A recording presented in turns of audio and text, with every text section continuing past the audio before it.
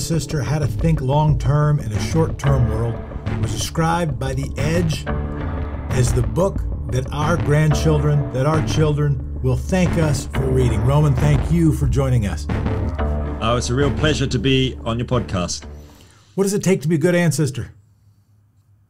That's the big question. I've just spent 4 years thinking about that. How am I supposed to answer it in 1 minute? But I can tell you.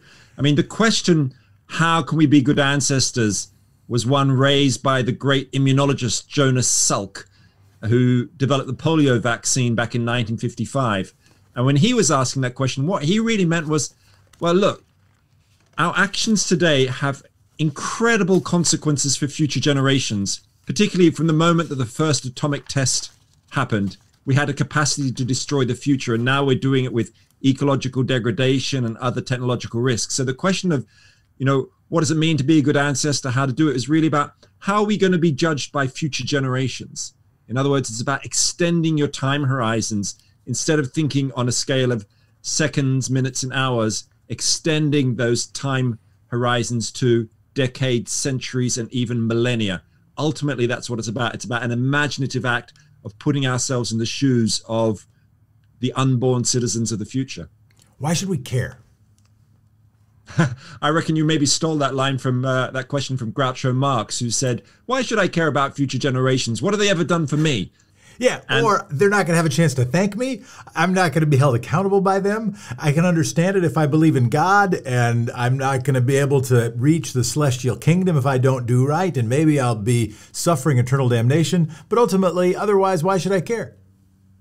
It's a really great question, because I think intuitively a lot of people think, well, look, I'm just dealing with all the crap in my own life. I'm trying to keep my job, deal with my kids, or a government's trying to deal with an immediate crisis like COVID-19.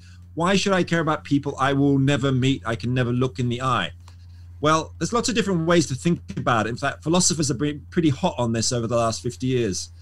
I mean, one of the ways to think about it is this. I mean, it's quite hard to grasp the scale of the injustice of the way that our political systems, for example, give no rights or representation to future generations. They're given no voice. I mean, think about it, that future people, they can't throw themselves in front of the king's horse like a suffragette, or go on a salt march to defy their colonial oppressors like Mahatma Gandhi, or stage a sit-in like a civil rights activist. Even though our actions affect them, they're not here. And if you think about it, okay, there are 7.7 billion people alive today. And over the past 50,000 years, an estimated 100 billion people have been born and died. But over the next 50,000 years, nearly 7 trillion people will be born, even assuming this century's birth rates level off and remain constant. And in the next 2 centuries alone, tens of billions of people will be born. Amongst them, all your grandchildren and their grandchildren and the friends and communities on whom they'll depend. So all those future generations kind of outweigh us, even almost outweigh every human that's ever lived. So I think in there is one reason to care, that there's so many more of them than us. Now that's certainly, this is a way that philosophers might call a utilitarian kind of argument. It's weighing up the scales. But there's a whole other way of looking at it as well. You may have heard of, the golden rule, do unto others as you'd have them do unto you, which is in almost every single religion or ethical system around the world. And we normally think of that as something that is in today's world. I should treat someone on the other side of the world, or someone on the social margins, in the way I'd want to be treated myself. But you can also extend it through time. Why don't we treat future generations in the way we would have wanted past generations to have treated us? So like an intergenerational form of the golden rule. And if you think about the legacies that we've inherited from the past, we've inherited very positive legacies. We are the inheritors of great medical discoveries which benefit our lives, the agricultural revolution, the towns and cities where we still live. But we're also the inheritors of very negative legacies. For example, the colonialism and slavery and racist attitudes which have been passed down to us through criminal justice systems and other public institutions, get passed down from generation to generation.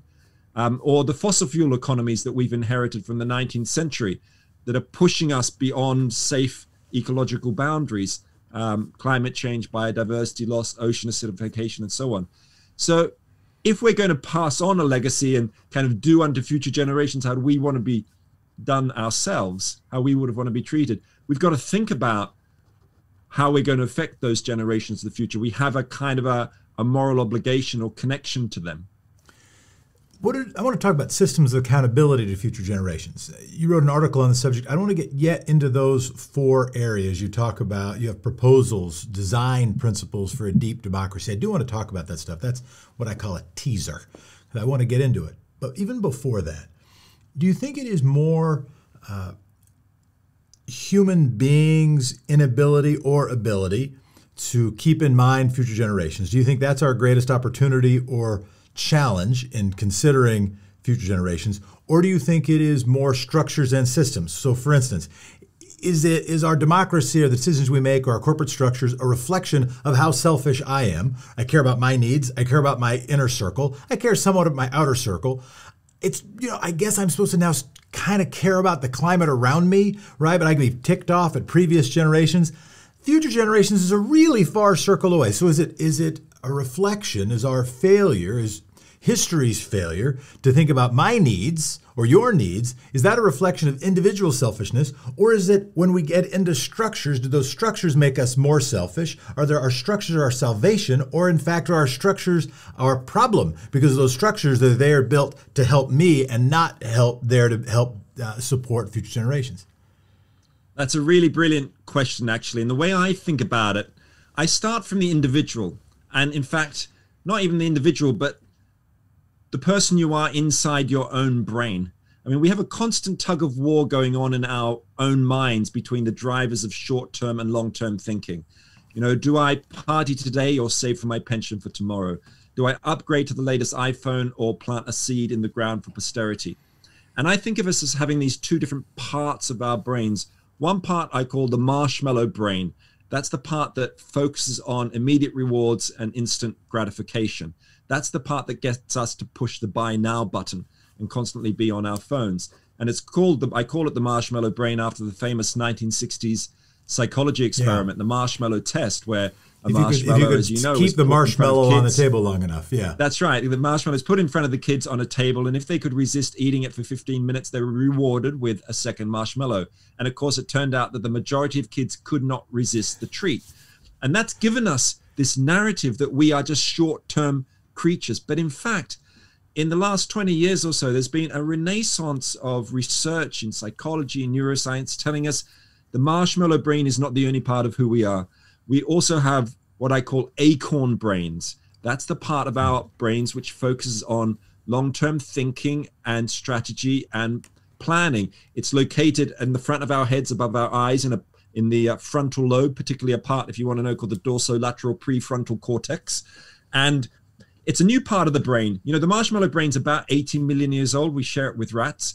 The acorn brain is just a couple of million years old, and it's actually better developed in human beings than almost all other creatures. So like a chimpanzee will plan ahead a little bit. So they'll get a stick from a tree, strip off the leaves, and use it as a tool to poke into a termite hole. But they'll never make a dozen of those tools and set them aside for next week. But that is precisely what you and I do. If we wanted to, that's what human beings do. We have this capacity to think. I have a bevy of tools just waiting for my chimpanzee food. I've been waiting. And it turns out if I hold it there long enough, I get a second helping of chimpanzee food. Now you're mixing the acorn and the marshmallow up. Okay, all right. But nicely said. And of course, it's that capacity to plan, that acorn brain, which has enabled us to do extraordinary feats of long-term thinking. As individuals, we plan for our children's education and write song lists for our own funerals. But as societies, we built the Great Wall of China. We built the sewers of Victorian London, which are still being used today. We are cathedral thinkers, which is hopefully something we'll come back and talk about. It's how we voyaged into space. So going back to your question, my starting point is to recognize that we have these different parts of our brains, but our social, political, and economic institutions have been designed to bring out the marshmallow brain much more than the acorn brain. So in the same way that our school systems are designed to bring out our competitive side much more than our cooperative side, they're all about exams and tests and going up the ranks. which is not drawing on the full human capacity for cooperation and mutual aid and empathy. Also, our institutions are designed to bring out the short-term part of us. So, I mean, just have a look at your phone, right? And have a look at that buy now button. Well, you can imagine a world where you go to an online shopping emporium and instead of having a buy now button, it's got a buy later button. And you press it and there's a drop down menu and you have options. So there might be buy now, but there's also buy in a week or buy in a month or buy in a year or borrow from a friend. And you press buy in a year. And in a year's time, you'll get an email saying, well, do you really want that third yoga mat? Okay. And so we know that our technology is designed for the short term, mostly at the moment. And that goes for our politics and our economics too. So going back to the question, I think the institutions are built on a narrative of short-termism, a narrative of human nature, which I think we need to challenge because we are as much acorn thinkers as well as marshmallow snatchers. We are both, but we're not just one or the other. If it starts in your argument, which resonates, with the person, even before the individual, if it starts with me and it starts with you, what are the ways that you've seen people develop the develop the acorn brain and delay the marshmallow gratification as I confuse all of my foods? What are the ways people move best to strengthen their acorn brain, their habits of less selfishness, of less need for instant gratification, and build more not only self-discipline, but community discipline? So I'm not a believer in easy solutions to complex problems. I don't believe there's just like one quick fix or silver bullet way to switch from the marshmallow to the acorn. And in fact, in my book, I discuss, 6 different ways of sort of cognitive tools for long-term thinking. So one of them, for example, is the idea of deep time humility. In other words, recognizing that the human species is just an eye blink in the cosmic story. We've been around for a couple of 100,000 years, but life on Earth goes back 3.8 billion years, and it's probably going to go forward in some form for several billion years more until the death of the sun. And I think recognizing that we are just this moment in the cosmic story gives us a humility with respect to the great expanses of time.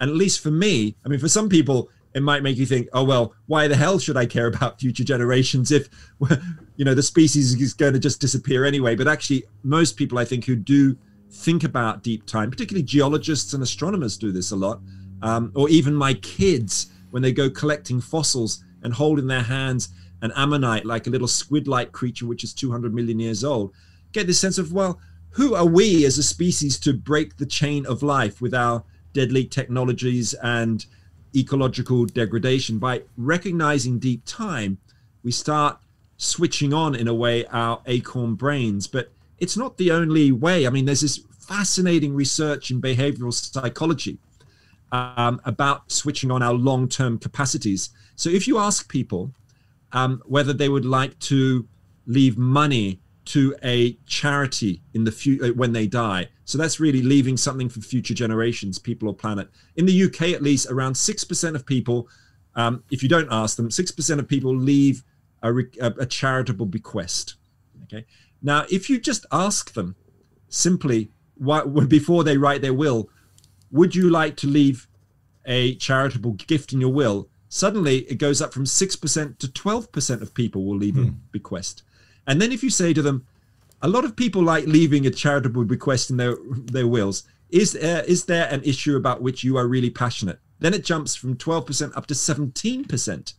So with just a few behavioral nudges, you can get people starting to think beyond their own lifetimes. And that's what this is all about for me. It's how do we create a world and a political system, a form of democracy, which is able to respond to immediate crises, like a government needs to respond to COVID right now, of course, but also enables it to plan, or enables us to plan and think beyond our mortality, beyond 100 years or more.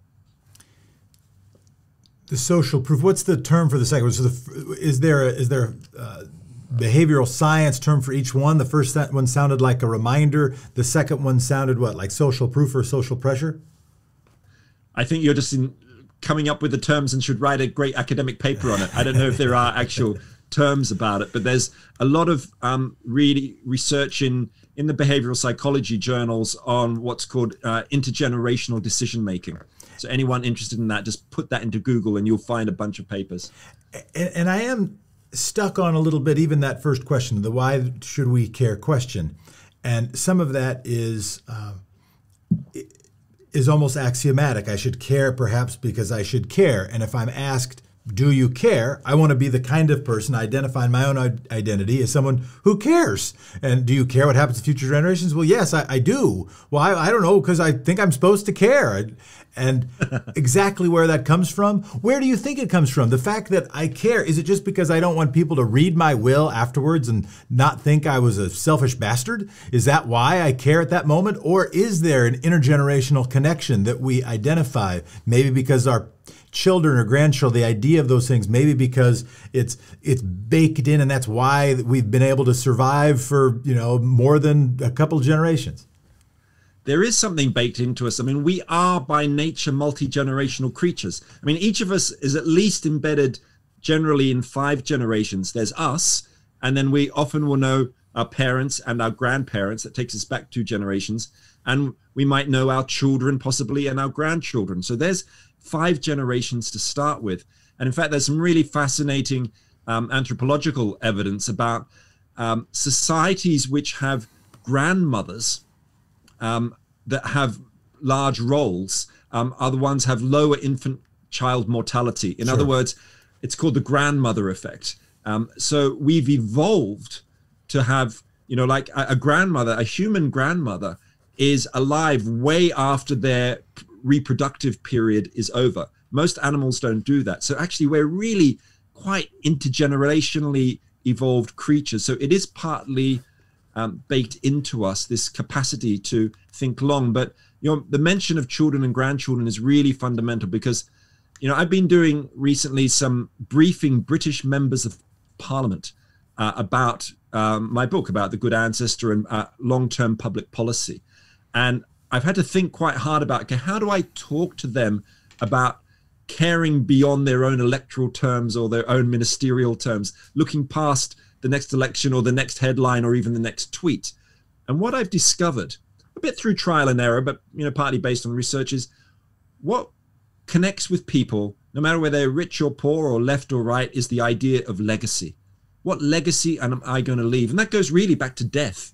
How do you keep the fire of your own life burning beyond death? And psychology research shows that once you reach midlife, from 35 maybe to the age of 50, most of us start thinking about how we're going to keep the fire of our life burning beyond death.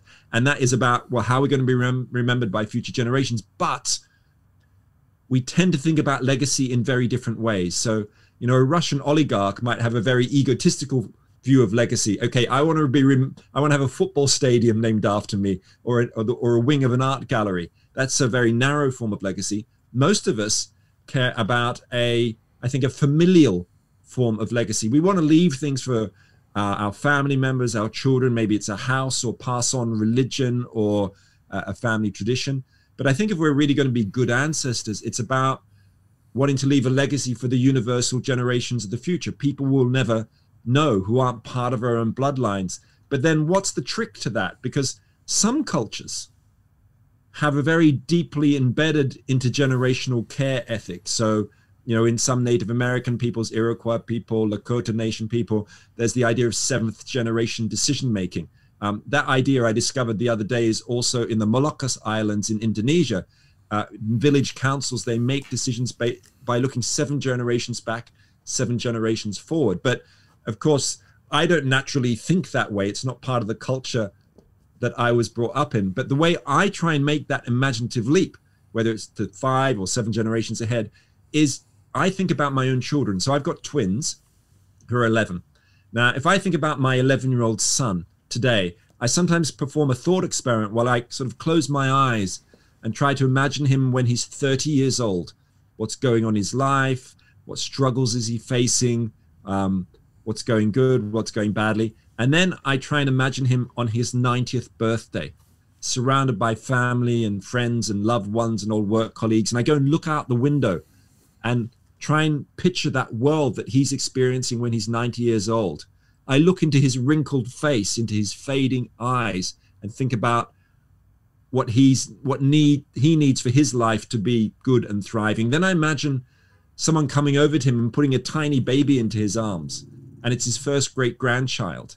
And I see him looking down at this baby and thinking to himself, well, what would this baby need to survive and thrive for the years and decades ahead? And when I stop and think about that, I think, well, that tiny baby could be alive well into the 22nd century. So the future isn't science fiction. It's an intimate family fact. And the crux of this, to actually answer your question finally, is this. If I care about that little baby in my 90-year-old son's eyes, I have to care about not just that baby, because that baby is not alone.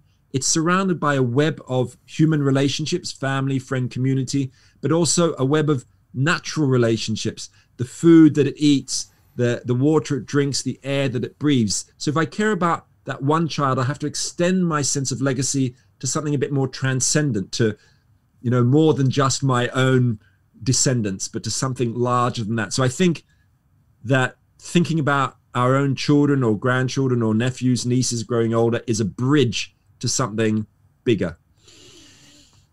You say bridge, and another structure, cathedrals, cathedral thinking. Explain.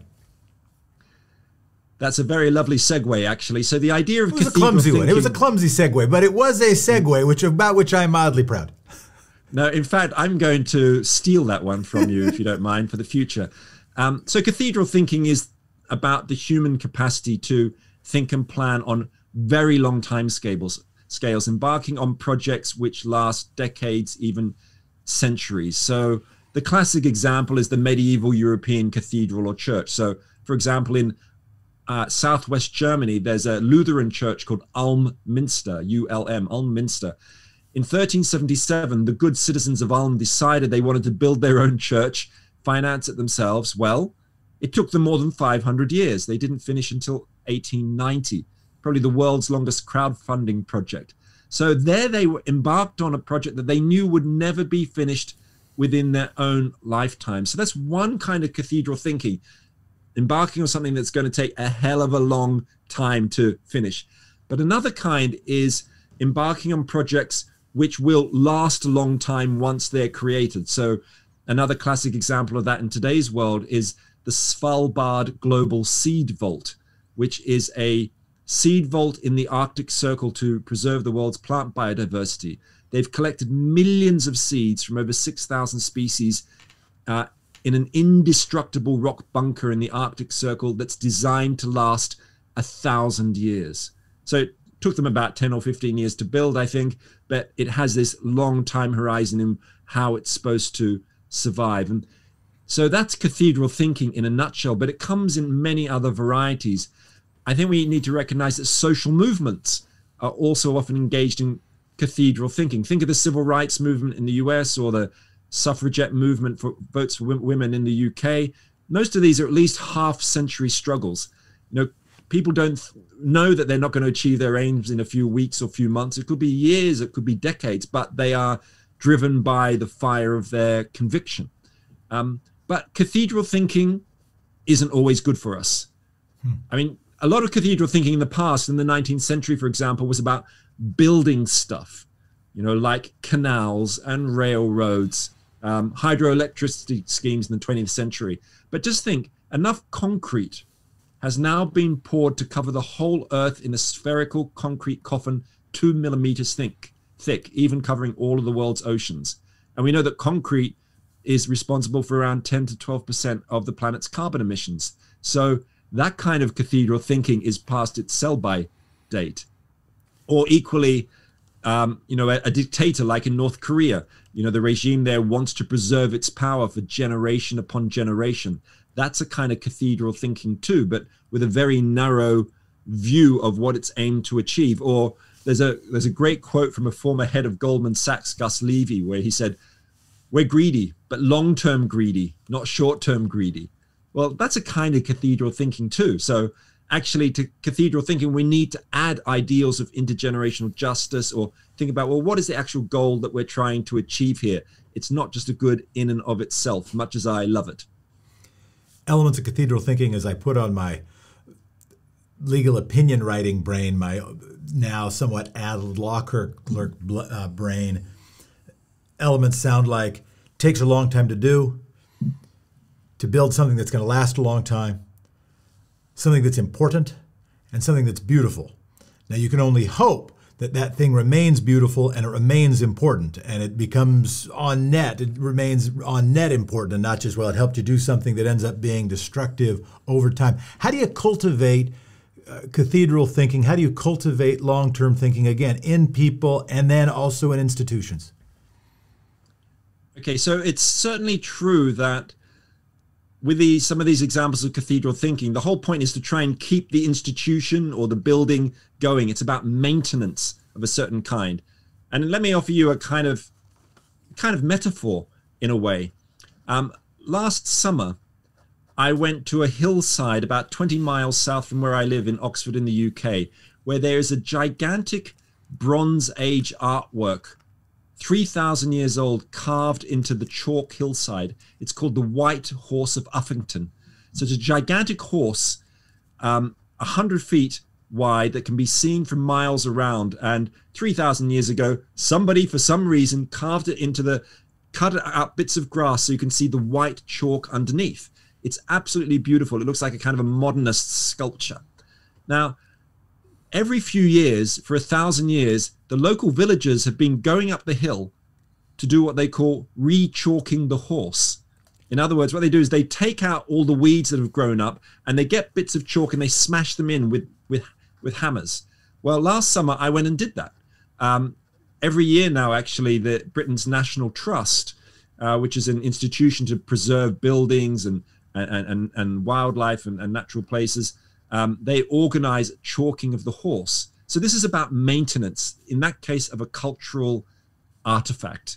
And in a way, that is a kind of a metaphor for, I think, what we need to do, in a sense, with the planet itself, right? And that's what ecological economics is all about. I mean, I was just taught normal economics 30 years ago or something when I was a student. I was taught about demand and supply and circular flow of incomes. I was never taught the basics of ecological economics coming out of the work of people like Herman Daly in the 1970s, which is the idea that, okay, if we want to survive over the long term as a species, well, there's something basic we need to do. In other words, don't use resources faster than they can naturally be regenerated. So don't cut down trees faster than they can grow back. And don't create wastes faster than the earth can naturally absorb them. You know, whether it's, fossil fuels being absorbed by carbon sinks like oceans. We need to be living in balance. And that's the ultimate kind of maintenance, right? And we are doing the opposite of a species. We are pushing the earth beyond its natural capacities at an ever increasing rate. That's what we've been doing since the end of the Second World War, what's known as the Great Acceleration. Our use of fossil fuels and biodiversity loss and so on, going up and up and up and up. And therein is the ultimate problem of institutional maintenance. In this sense, the institution being the one and only planet we know that sustains life. And it seems like there is a potential division between cathedral thinking and chalk horse thinking. That even the idea of cathedral thinking could make me want to extract everything I possibly could extract to satisfy my own edifice complex, to leave something behind me or behind my culture for future cultures to see, or for my culture and future generations to see. But that very extraction might be the opposite of maintenance. So where is that dividing line, or how do we know? Or maybe it's really obvious, and how do we cultivate the maintenance piece? I'm reminded of a professor of mine. You said Oxford, and this might have been Oxford, it might have been Cambridge. I get them confused in my references, but an old professor of mine who told me a story about how in the dining hall at one of the Oxbridge schools, there is a great support beam on the roof, and outside that very building is a tree that's been growing for hundreds of years, and that tree was planted so it could replace that beam. And that's a little more of a maintenance, a little more of a chalk horse than it is a cathedral. At least it feels like a sustainable habit as distinct from merely an extractive habit. Is there a dividing line there? Am I making that up? And again, how do we cultivate that sort of nurturing cathedral as distinct from that extractive one? So that story about the Oxbridge College and the beams in the dining hall, I understand was based on New College in Oxford. And I went and researched it to find out, was it really Is it true? the case? Was it really the case that the original story is that in the 19th century, the roof of the dining hall was collapsing and that there were some woods. I mean, you're pretty much bang on with the story. There were some woods, trees which had apparently been planted 500 years before specifically to provide the long oak beams for refurbishing the dining hall. Well, I went to New College, Oxford, and I spoke to the archivist there, and she said it's a complete load of rubbish. That the trees had never been specifically planted for that very purpose. They'd been purchased by the college, that woodland, a few hundred years before, but never with any idea of fixing the dining hall. But it doesn't matter, because actually it's the fact that that very story intrigues us so much. I think, we recognize that if only, for example, our politicians had that kind of vision to plant an oak that would only be used 3 or 4 centuries ahead. But I think it comes down in a way to that, your question about, is there a dividing line? Well, we see very stark dividing lines between these different attitudes to time, in a way, the marshmallow and the acorn in our everyday institutions. Just think how basically every government in the Western world has been addicted to the idea of GDP growth since the end of the Second World War. Whether they're neoliberal or Keynesians or Marxists, whoever they are, they've had this same idea of constant material advance and growth, right? Now, that is a very extractive, to use your word, attitude. It's a very degenerative attitude to the living world, which provides all of those resources. And what's really interesting is in the last 10, 15 years or so, a movement for regenerative economics has been developing. You've got people in the post-growth economic movement, degrowth movement. There's a model called donut economics developed by the economist Kate Raworth, which is about creating an economy which is about thriving in balance and staying within planetary boundaries. I think I saw her TED Talk. That's right. Yeah, she's done a great TED Talk, and I have to admit here, she happens to be my wife, so I sometimes holy mackerel! Congratulations! Was it because of the TED Talk? Did you see it and say, "Wow"? You call her up, you hit her on the DMs. I knew her long before the TED Talk. Okay. Right. But donut economics is one of the sort of big alternative economic models which are out there, used in many, many different countries. It's not the only one. I mean, there's people talking about circular economies and other models too. But there is increasingly a clear dividing line between those who have a short-term degenerative outlook or extractive outlook to the economy and those who are embracing a longer-term regenerative outlook. And I think this is mirrored in politics too. Maybe this is something we might get into, but we know that our politics is structured by short-termism. Those politicians who can't see beyond the next election or the latest tweet or headline, the corporate funding that keeps political leaders trapped in short-termism, fueled also by 24/7 media and so on. And then there's the question, isn't there, of, okay, if democratic politics has a kind of myopia built into it in some ways, because particularly of electoral cycles, well, is there a way of introducing a longer-term regenerative maintenance-like institutions into it and into our legal systems as well? Can we turn politics from being a short now activity to a long now activity?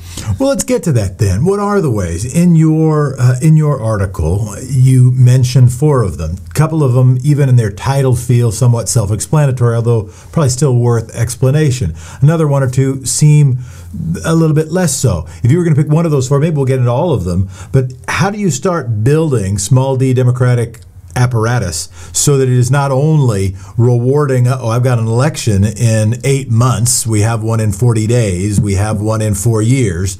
How do we make sure that those elections reward, preserving an apocryphal beam for a very real dining hall? Yeah, okay. So I think you've got to start small is one way to think about it. Baby steps. So go on a journey to Wales. In Wales, they have a very interesting political position known as the Future Generations Commissioner. And several countries now are developing commissioners like this. They're kind of like Platonic guardians whose job it is, and in Wales, the job of the commissioner is to scrutinize public policy in environment, healthcare, education, and so on for its impact on the well-being of people up to 30 years from today. So it's stretching beyond electoral cycles. Almost like a generational ombudsman.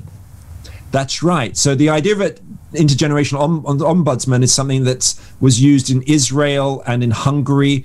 In the Netherlands, there's a campaign to have one now. I mean, these are complex positions because partly parliaments don't like giving up their power to these ombudsmen or to these commissioners. So the Welsh commissioner doesn't have a lot of power. I mean, I know her quite well. Her name's Sophie Howe. She's brilliant. And she herself would say, God, I wish I had more power. I wish I could take public bodies to court for failing to meet long-term goals, whether it's carbon reductions or air pollution in other areas. So she has to use the power to persuade a lot. And that is one model, the idea of a guardian of the future. Now, when I remember talking to my kids about this, and they were saying, well, why should I believe that that future generation commissioner is going to really care about my interests? You know, there's a democratic legitimacy problem there. Sure. Because they're just an appointed person. Because the future generation still doesn't get to pick that person, and they're never going to meet.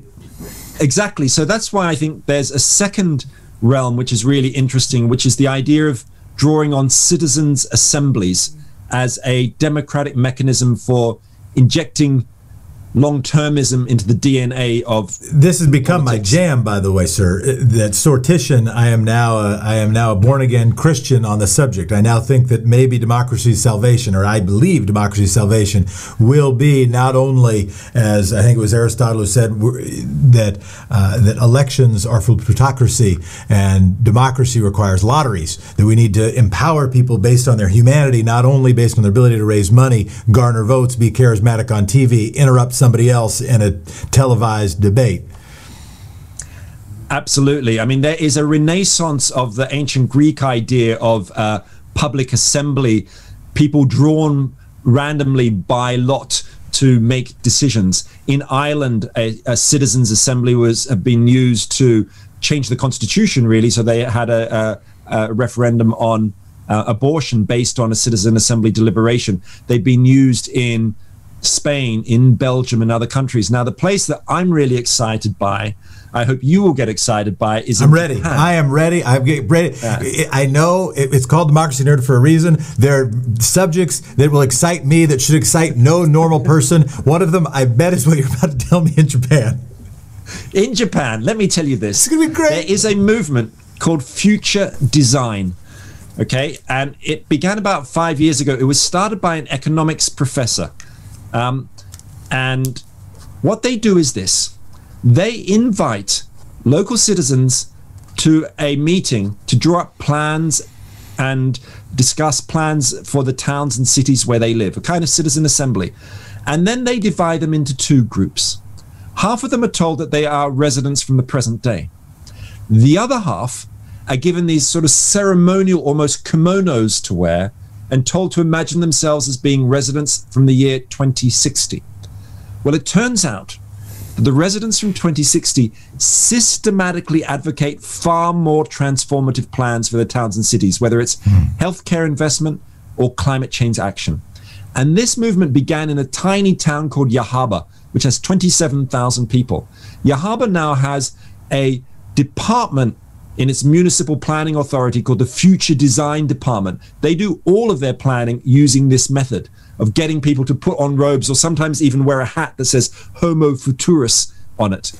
And this movement is now spreading throughout Japan. It's being used not just in those small towns like Yahaba, but in major cities like Kyoto to get citizens to discuss big issues: global warming, AI, automation, declining population, which is a big issue in Japan.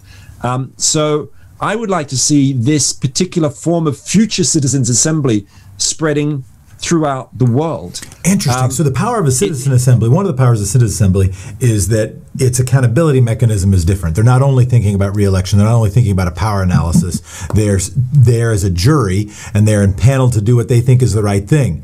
And the second is the mindset, the Homo Futurus hat that they wear, the mindset as they're trying to do the right thing. They're trying to do the right thing not only for now, but also unto the seventh generation.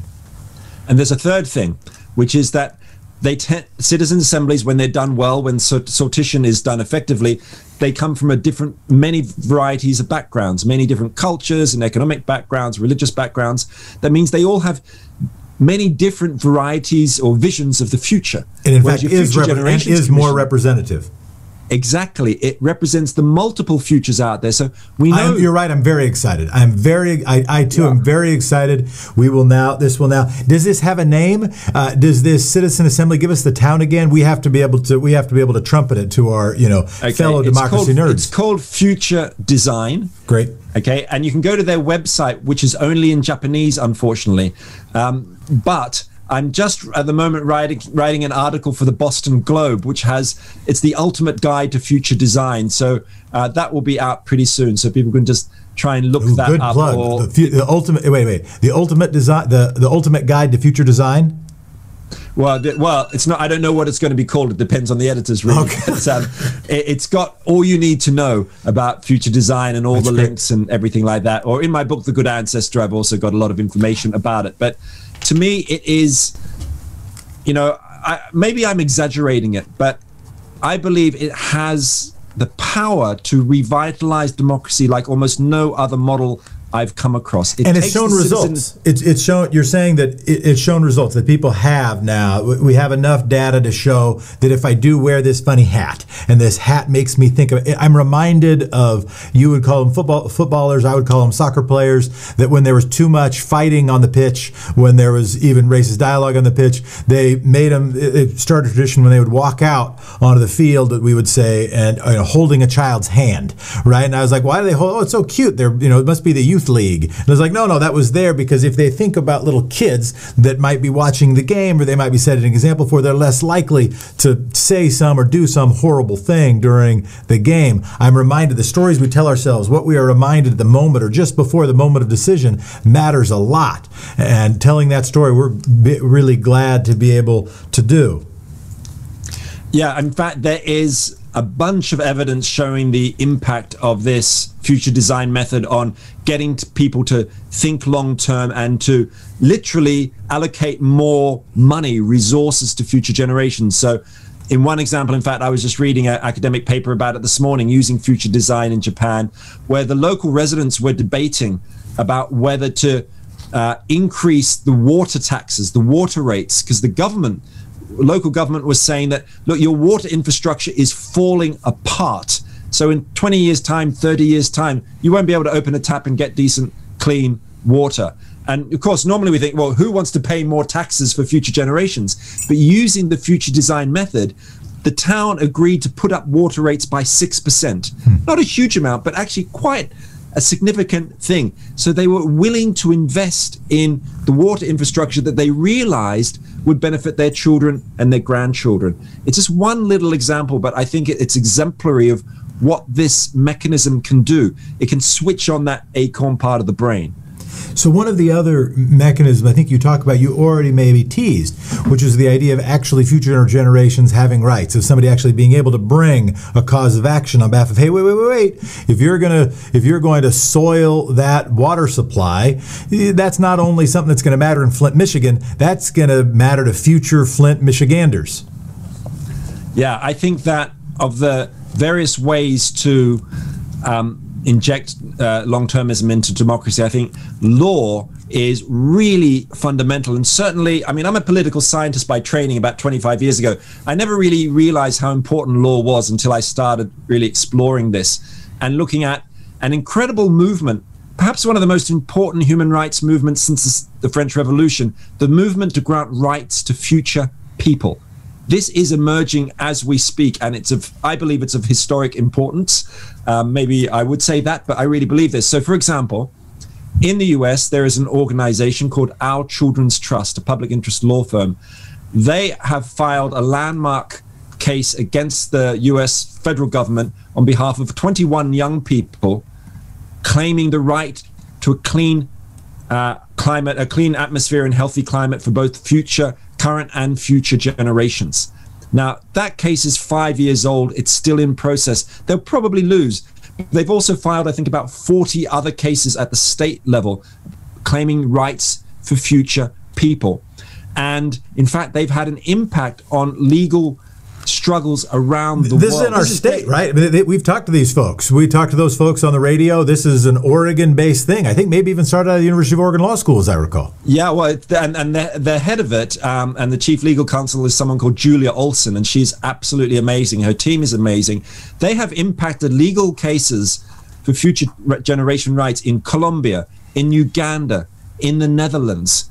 I really believe this is important. Of course, as we know, these legal shifts are, they take time. Yeah. But they are happening, and there'll be one, case by case.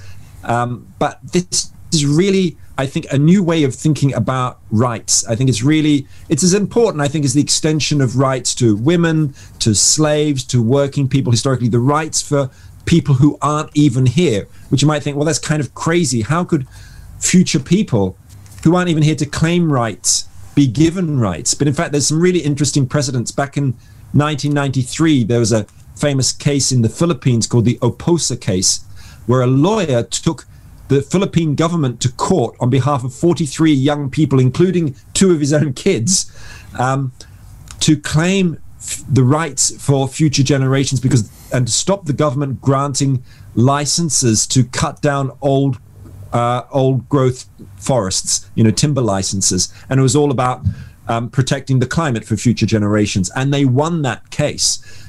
So this is a really, really exciting area. And another related area is not just struggling for rights for future people, but rights for the natural world itself. So as you might know, in New Zealand, the Wanganui River, sacred to local Maori people, has been given legal personhood, the same rights as a human being, to protect it from mining and other forms of ecological degradation. The Ganges River, the Yamuna River in India, has also been given legal personhood. In Ecuador, similar things are going on. In some states in Brazil, I found out yesterday, there's also some of these struggles emerging. So that's another kind of area of giving rights to the natural world, which is an aspect of embedding long-termism into our sort of legal political systems. And what does that action look like? In the examples you gave, I'm aware of the Children's Trust action, but is ultimately a jury and a judge the arbiter of that? Is ultimately it's using tort law, it's using somebody has to become a plaintiff, or somebody's have to become a plaintiff on behalf of? What are some of the mechanisms of that? How does that play out? I wish I could tell you in more detail. I'm not a lawyer, but I understand that people, yes, have to take the government to court or a corporation to court on behalf of the river itself. And my understanding is that these cases are, they're very contestable. The lines are not clear. Like I know in Ecuador, people have, been trying to fight cases on behalf of jaguars and some birds to try and stop their destruction. And I can't tell you, I don't know which cases have been successful and which ones haven't. But again, I think this is, evolution. This will take a long time. No, this is a big deal, and it's hard because right now there is a fight. Forgive my interruption, but there is a long-term discussion, and to put it politely, about the composition of the United States Supreme Court. And one of the things that is not at the top of the discussion, but is it tied for the top of importance, is the idea of how and who should be able to access federal courts. And there were, I clerked for a federal court, and there was a story that I think was not apocryphal, like a beam for a dining hall, about a very conservative federal judge who would give a special prize to a clerk who could dispose of a case by a matter of standing. If they could avoid having to deal with the merits of the case, avoid whether there had been pollution that had harmed some people based on negligence or based even on recklessness or worse, if they could avoid it by saying that case shouldn't even be here, then you'd get a steak dinner, you'd get some special prize. And that there is, that just access to the court is a critical, access to justice, access to law, democracy itself is very much in the discussion, or needs to be the discussion. It's one of the reasons we're so glad, and I'm so glad to be able to talk to you. This will take some evolution, some time to develop. And right now, at least in the United States, those efforts have been retrograde. There is movement away from access to justice, access to democracy, access to apply power to protect people. Yeah, that's right. And I think that's why we can't just put all our eggs in one basket and just fight the legal battles, or just try and get a future generations commissioner, or just rely on citizens' assembly and Japan's future design movement. We have to be working across multiple areas. And there's a fourth area, which I think is really important, which in a way is a bit of a solution to the dilemma that you raised, which is the idea of devolution. That taking away power as much as possible from central government, federal government, to local people. Because the evidence seems to show, and I've researched this in my book, that at the local level, people making decisions in their local towns and cities tend to have a much longer view. Of course, there can be as much corruption and short-termism and hijacking by business in a city as at a national level, but it just doesn't go on the same levels. There isn't that same kind of distortion by corporate funding, for example. And so I'm a great believer in devolving power to cities. And just look at how cities have been taking action, long-term action, in the way that national governments haven't. You know, in the US, for example, when, you know, Trump pulling out of the Paris Accords, then 279 US mayors say, no, we're going to stick with the Paris Agreement and try and keep at least our cities below 1.5 degrees and have policies in that area. Now, those 279 city mayors represented 1 in 5 Americans. Big cities, Boston, Miami, and others. And look at, for example, cities responding to COVID-19. Paris, for example, has instigated radical changes, you know, for example, just turning major roads into public parks and cycleways.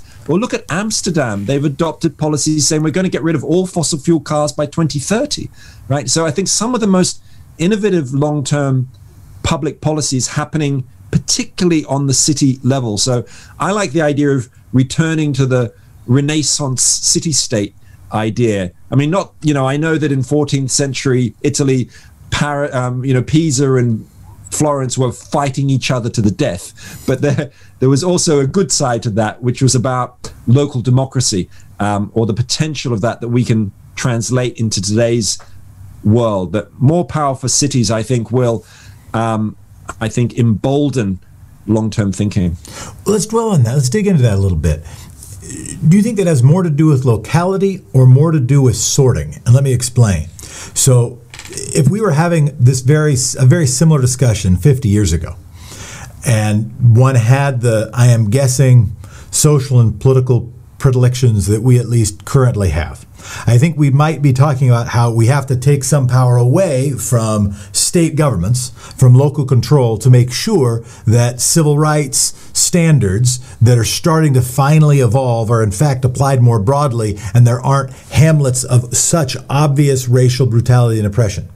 Now, 60 years later, we're feeling differently when we're talking about climate change, etc. And maybe that is because one explanation possibly is that it's a difference between long-term thinking and tribalism. Maybe what happens at the local level is I'll be more tribal, I'm more likely to be ethnocentric, xenophobic, maybe racist in my local level, but at least I'll care about my great-grandchildren's great-grandchildren as long as they look like me and I can be racist about them too. That's one possibility. Another possibility is sort of a Bill Bishop hypothesis. He wrote The Big Sort, which is that, he wrote in 2004, but it's been happening even more since, which is 1973 to 40 years later, you had, or 35 years later, you had a little bit of difference in people's racial attitudes in a neighborhood, okay, or excuse me, in the country, significant in the country, but you'd have a significantly less likelihood of actually having diversity of opinion within a neighborhood. That in fact you'd get, I think you're 4% more likely to live next door to someone with a different racial background. I think 48% less likely to live next door to somebody with whom you disagreed politically. That we have sorted, that sort of cosmopolitan-minded, maybe small L liberal-minded people have gravitated to cities, and they bump up against the LGBTQIA communities. They live in a multicultural world. The fact that they are in a multicultural place is either why they came or why they didn't leave. Other people didn't make that same selection. So maybe it's not just a locality thing. It's that, pointy-headed, fluffy-hearted progressives are, gathering in these places and making these kinds of decisions. Do you have a hypothesis, or better yet, even a proven theory about why you are starting to trust city-states to do multi-generational thinking? I think you've got a theory in there somewhere. I have two. I have two hypotheses. I have yet to have a theory. Well, maybe they're competing theories. They both have data to back them up. Well, let me tell you my general thoughts on this. I mean, look through human history at the city. Cities have been really good at lasting for long periods of time. Take Istanbul. It survived for 2,000 years while empires and nations have risen and fallen around it. And one of the things about cities is they're really good at solving problems. Go back to ancient Rome. They were providing public sanitation, public baths, sewage for people. In ancient Greece were the first organized grid cities. Think of Victorian London after the great stink of 1858, when the stench from sewage being dumped on the Thames was so great it wafted through the Houses of Parliament, and politicians finally reacted by agreeing to finance the building of the London sewers. It took 19 years, 318 million bricks, 22,000 workers. Those sewers were built twice as big as they needed to be. Long-term vision. They're still used today. Cities are good at that stuff. So that's one element of it. And the other thing about cities is one that you mentioned, which is about mixing people together. And again, this has a long history, going back to cities like Istanbul or Cordoba in Spain in the medieval period, mixing together Jews and Christians and Muslims. Cities are probably the greatest social invention for creating tolerance and empathy and community, because exactly they stick people together cheek by jowl. That's why when Britain had its vote on Brexit, it was cities which defied the idea of splitting from the European Union, because people knew people from different cultures and different countries, and they were used to it. On the other hand, as you mentioned at the beginning of your question, we can call it a question. Quote. It's charitable to call it a question. It had a question included, but I was a way around the bend. Your intervention, as it were. At the beginning of it was raising a real question, which is, we need to have universal values too. We can't just let every city become a silo where, one city is the city of racial tolerance and the other one is the city of white supremacy. We need to recognize that we need universal human rights or a shared set of values. And that's what education systems are for. That's what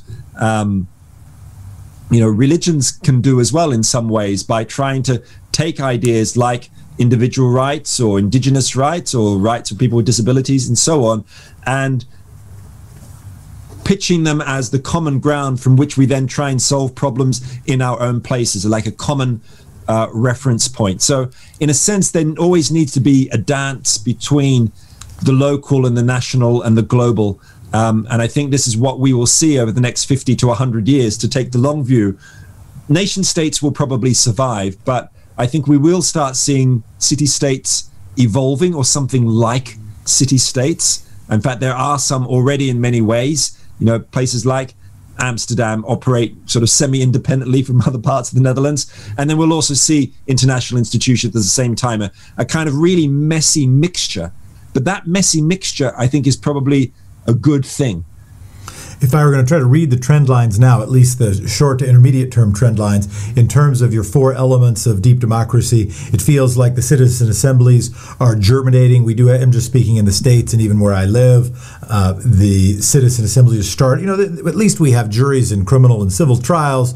The intergenerational rights feels that although the idea is budding, the political power apparatus is, at least on the conservative side of the debate, is more than resisting that. They might make an argument about a woman's right to choose, about, well, we will worry about an unborn child, but we won't worry about, we don't necessarily want a court to have the power to worry about an unborn child 3 generations from now. But the city-states, you're right, there is, mayors and even some governors are right now claiming their power, are in fact, we've seen some of the most important climate legislation, which probably needs to be happening at the nation-state level, is happening at the city-state level, where it can matter, because that's where a lot of cars are owned. That's where a lot of emissions. Happen, which does provide this segue. Is intergenerational thinking a generational fad? Is it that, we screwed up? Climate change is upon us. We have had smoke that kept us inside and fires burning down our western seaboard. That's going to get worse rather than better. In some respects, it is already significantly too late. Had we listened to Jimmy Carter, who told us to wear a sweater 35 years ago, we would have had a chance. But we didn't listen, and so now we're worried about this. And what's really happening is we're ticked at our own bad ancestors. And so now we're starting to care and think we should be good ancestors. Is it still going to matter? Have we already done the damage we're going to do? How do we still understand the importance of being good ancestors? What is still at stake? Well, there's a real dilemma here, because the kind of changes we're talking about in democracy, rights for future peoples, citizens' assemblies starting eroding the power of, your regular representatives, devolution, all these kinds of things, these aren't going to happen overnight. Yeah. This is going to happen over decades, happen faster in some countries than others. At the same time, we know that the urgency of so many of our issues facing the 21st century, we need to deal with stuff right now and right here. Some people talk about the idea of we've got 10, maybe 12 years to keep ourselves below 1.5 degrees of warming or 2 degrees of warming. And the kind of changes we've been talking about are not ones that are going to happen within that time period. And that is a genuine dilemma, and I can hardly see how we're going to deal with that. In fact, if I pull off my bookshelf here, which is a book I recently read by Kim Stanley Robinson called New York 2140, and he imagines New York in the mid-22nd century where the rivers, the water has risen 50 feet. So at least half of Manhattan is underwater. It's like a city of canals, like Venice. Now, I think his view, and I think Kim Stanley Robinson is a seriously fine thinker and writer, I think his view is that we are not going to avoid massive calamities. There will be tens, hundreds of millions of people who will die, who will have to relocate because their cities are flooded, because of food baskets are destroyed by climate change. We can't adjust fast enough, and that is the reality. At the same time, I think he recognizes this too, which is that every ton of carbon we keep in the ground makes a difference to future lives. And if I talk to my kids about this, they are really committed to recognizing that these are intergenerational struggles, that they want to have a decent world to live in, and they want it for their children and children's children, and that it's going to become the norm to care about intergenerational justice and to have this kind of long-term thinking at the same time as having to deal with the shit that they're having to face in the present, which is of course already hit, where you live with the fires, people in Bangladesh dealing with floods, other people dealing with hurricanes, my father having to leave his house in Australia because of fires. No, the folks, anybody who didn't weep over what was happening in Australia lacks a soul and a heart, or at least intergenerational awareness, or care for other folks. But and it isn't just cities. You've been mentioning island nations who have had cultures of thinking well ahead of time. You've been talking even about cultures that are starting to be a little bit of ahead in building intergenerational mechanisms. It is, in fact, island nations. You raise sea level 50 feet, and we're not just talking about New York City is different. We're talking about those island nations don't exist anymore. Is it all climate change? Are there other things that we have to? So and when I say intergenerational fad, I'm being provocative, but not only for, certainly not purposes for sparring, but for delving. If we so let's say it's going to be a bad 80 years. Okay, we're going to have, it's just going to keep getting worse.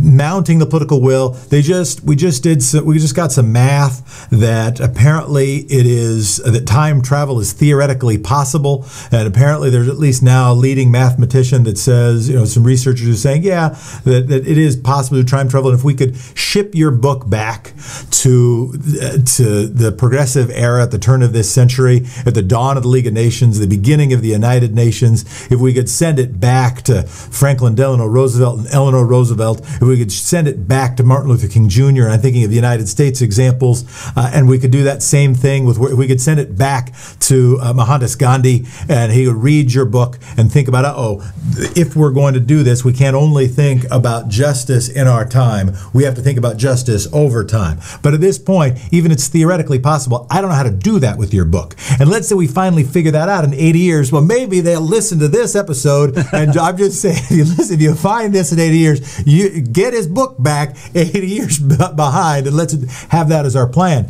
But otherwise, I worry about the sort of trajectory vectors of us gathering this awareness, of us recognizing the need of your children, of your brilliant family, and others who read your stuff, and the handful of people who watch this and spread it to their friends, and start changing our habits, who lived through Australia and fires, and lived through the West Coast and fires, and say, we've got to do something now. And we finally build the political will, and we finally build that political will in 3 decades to really, maybe in 2, maybe in 1. And we finally then, let's say we get it done in 1, let's say we get it done in a decade. And then we finally make the decision-making changes that themselves take another decade or 2. And then, we've missed our chance. Everybody's done, you've done this math already, okay? And so we have a bad 80 years, okay? Is it still going to matter 80 years from now? Do we still need to care about future generations 80 years from now? Or do we have to just brace ourselves for a really bad 3 generations? So the way I think about this, if I understand your question stroke comment correctly, what it makes me think of is a parliamentary debate I went to in London in the House of Lords last year. And they were debating I'm going to try and answer your question, by the way. They were debating whether the whole UK should have a Future Generations Commissioner like Wales does. And what struck me as absolutely fascinating was that when different members of the House of Lords got up to make their slightly ponderous speeches, they were all interested in different aspects of the future. Some of them were really worried about climate change and biodiversity loss. Some of them were worried about threats from artificial intelligence and bioweapons, things like that. Some of them were worried about mental health issues. Some of them were worried about racial injustice being passed on from generation to generation in policing systems and in judicial systems. In other words, there's a whole bunch of future risks that we are facing. And in each of those different areas, we have different kinds of capacities to deal with them. Well, maybe we'll invent some amazing carbon capture and storage technology that might help deal with the climate crisis, but then we might still be left with a biodiversity problem.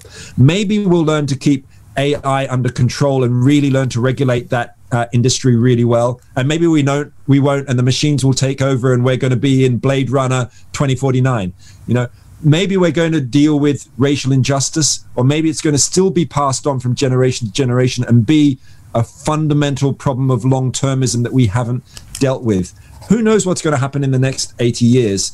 I think there'll be progress in some areas and not in others. And we certainly need to be thinking about impacts beyond those 80 years as well. We know carbon will stay in the atmosphere way beyond that. We know that the AI technology is probably really maybe only going to take off another 50 or 100 years, according to some people I've been talking to at DeepMind really recently. But the action today say the AI again, and you're right. In some degree, even as I think about it, my question or comment is somewhat absurd, because of course pollution will still be a thing. Of course, population. We've talked very little about what happens if you maintain hockey stick growth in population. What happens 50 years after that? So it probably only becomes more important. Probably the need for intergenerational awareness probably does not calm even in the most buffeted of climate change seas, but only then grows in need, as I think about it. Absolutely right. I mean, the great Jonas Salk, the immunologist who discovered the polio vaccine, wrote this extraordinary book called A New Reality with his son, Jonathan Salk, back in 1983. And what he did, or what they did together, was that they got really interested in what are called S-curves, sigmoid curves. So instead of a hockey stick growth curve going up and up and up, the S-curve is one that goes up for a while, then hits an inflection point, and then levels off into maturity. And what Jonas Salk saw was that human population was following the S-curve. He even realized back in the 70s and 80s that probably the population of the planet would level off at between 10 and 11 billion people at some point in the 21st century. And that's what current UN projections are. And I think that's probably what's going to happen. But the trick, or the key, is this: that the world that we have created, the world that we live in, was one created when population was much lower, when our stress on resources and the planet was much lower. It was, institutions, consumer capitalism, nation states, representative democracy were invented in the 18th and 19th century when human population was much lower. And we are now in a world where we're having to manage in a world of, say, 7 to 10, 11 billion people. We need completely different institutions to operate in that world, even if population levels off. We need, because of our stress on the planet, effectively, our stress on resources, our stress on the atmosphere, our stress on soils, our stress on water. And when you really grasp that, it's a frightening thought, because you're asking for a completely new set of major legal, political, and economic institutions. Now, when I look at it, I can see no other way than doing this if we want to avoid the fate of the Roman Empire or the Mayans. All civilizations rise, flower, and decline, and ours will too, unless we jump onto a different kind of curve, a different political system, a different economic system. That is the absolutely confronting truth of it as I see it. If you read something like Jared Diamond's book Collapse, that is what he's telling us, I think. And those kinds of civilizational studies, I think, are really fundamental. But I tell you, I don't like reading them. I want to put my head in the sand. But that's where we are. We're at the decline of something like the Roman Empire, which I have to admit took several hundred years to decline. And we've got to get to one other topic. You'd asked before we started, like, how long it would be. And I said, well, it depends how we do. And I'm realizing it feels like we're in an hour now, and we're just getting, in some respects, to it. And that is, if you tease that out, let's say we're in a sigmoid curve, we're in an S curve, and we flatten out about 11 million people.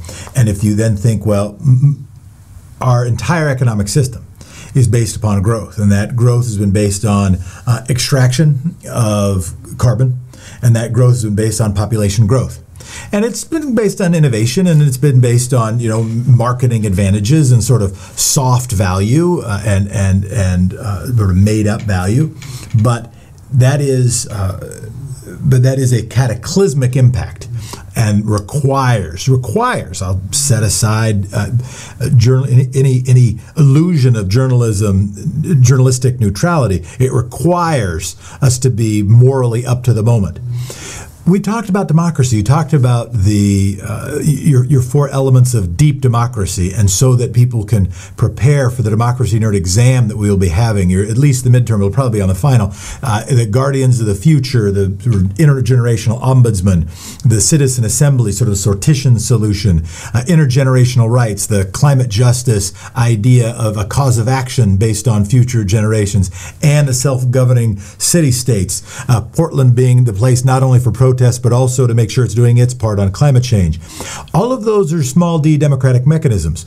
But it seems to me that the driver of much of this is not merely group decision-making in the democratic sense, but the decision-making of capital and the people who are making decisions on behalf of capital, who aren't thinking, who you said, the Goldman Sachs, well, we're greedy, but we're long-term greedy. It is hard to be long-term greedy, and particularly if you're being long-term greedy for people you're never even going to know and certainly aren't your clients.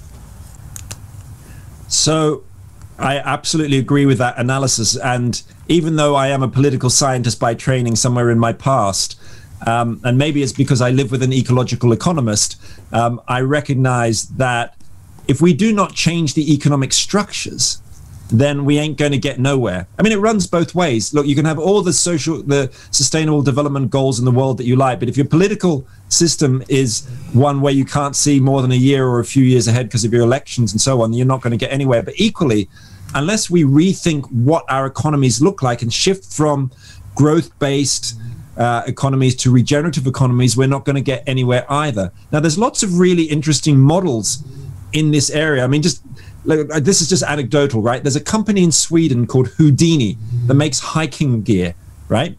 Now, Houdini customers are able to eat their own clothes. And the way they're able to do this is that all Houdini clothes are made from organic wools. And Houdini, the company, has a composting facility in Stockholm where you can throw your old hiking jacket, let it turn into soil, and make a vegetable curry out of your old clothes. And they have fed their customers their clothes. This is about the circular economy, completely closed loop, no waste. Now, that company still makes money, right? I mean, it's still in business, but it also has very strong, triple bottom line accounting. There's the financial as well as the social and the environmental articles written into its memorandum of association, into what it has to provide. Now, if we are still in a world where companies are just beholden to their shareholders, like the, Wall Street, FTSE 100 and so on, we ain't going to get nowhere, right? Because those shareholders have no interest in the long term. That's why we need a renaissance of cooperatives. That's why we need companies giving up quarterly reporting. That's why we need all sorts of, circular economy solutions. And probably to have our follow-on interview to be with your wife. There's a perfect. I see what y'all are doing. You're creating sort of this tandem, right? We're talking. Well, you've really got to talk to my partner over here on this other piece as well. I know it's all a way to sell her book and my book. That's what we're trying to do in the world. Get the good ancestor for the long now, and get the donut economics for the big here. To borrow a couple of phrases from the great musician Brian Eno. Roman Krznaric, is there anything I should have asked you that I failed to? No, I have to say, and I'm not just saying this, but this has been one of the most exciting and interesting conversations about politics and change that I've had for a long, long time. I'm not sure I have any great other bit of insight or wisdom to add, if I've added any at all, but I've really, really enjoyed this. And thank you very much. And my brain is seriously buzzing. Well, the feeling is absolutely mutual. We're honored to have, we're so grateful, and I'm so grateful for your book and so grateful for you to have spent this time. The book is The Good Ancestor. The author is Roman Krznaric. And boy, howdy, I will now change my story of the apocryphal, it's not my story, but I'll change the time I say the story of the apocryphal beam to the actual story of the cathedral, the actual story of the chalk horse drawing. Thank you so much. Thank you.